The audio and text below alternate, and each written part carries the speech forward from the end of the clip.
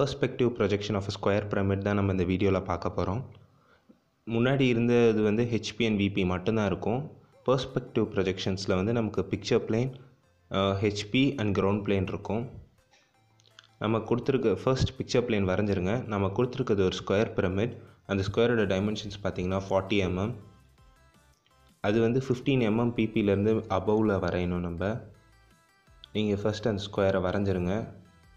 Axis point mark பண்ணி அது ஒரு பிரமிடுன்றனால அந்த ஆக்ஸ் சுற்றி மித்த கார்னர்ஸ் எல்லாத்தையும் ஜாயின் பண்ணணும்.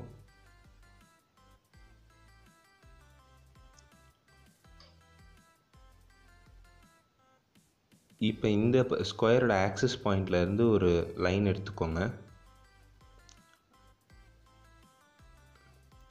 வச்சு பார்த்தா அந்த ஆக்சிஸ் பாயிண்ட் மார்க் பண்ணிட்டு அதிலேருந்து 13 mm ரைட்டில் தான் நமக்கு ஸ்டேஷன் பாயிண்ட் லைன் வரும்னு கொடுத்துருக்காங்க.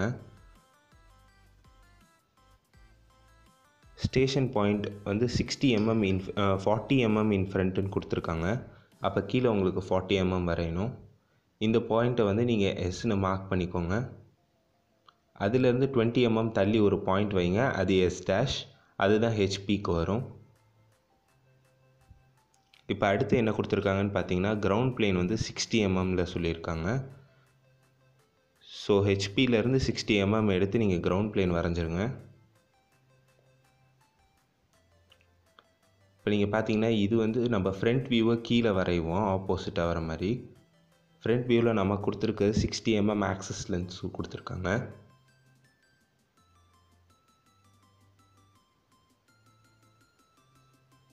ஆக்சிஸும் மார்க் பண்ணிடுங்க. இமேஜினரி, ஸோ அதனால் டாட்டட்.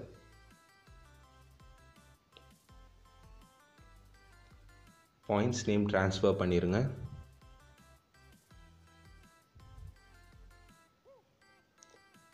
இப்போ மேலே இருக்கிற டயக்ராமோட எல்லா பாயிண்ட்ஸையும் எஸ் பாயிண்ட்லேயும், கீழே இருக்கிற எல்லா டயக்ராமோட பாயிண்ட்ஸ் எல்லாத்தையும் எஸ் டேஷ்லேயும் நம்ம கொண்டு வந்து ஜாயின் பண்ணணும்.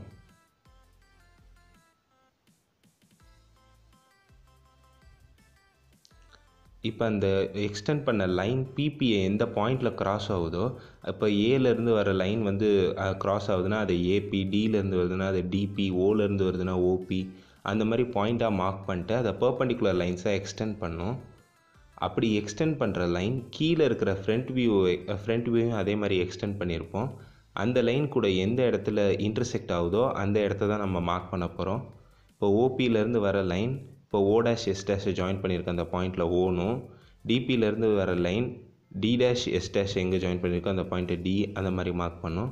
இப்போ நீங்கள் எஸ்லேருந்து பார்க்குறப்ப நீங்கள் டி தான் உங்களுக்கு இமேஜினரியாக இருக்கும். அதனால் பாயிண்ட் டி மட்டும் நீங்கள் இமேஜினரியாக வரையணும். அதுலேருந்து கனெக்ட் ஆகிற எல்லா லைன்ஸுமே இமேஜினரியாக தான் இருக்கும்.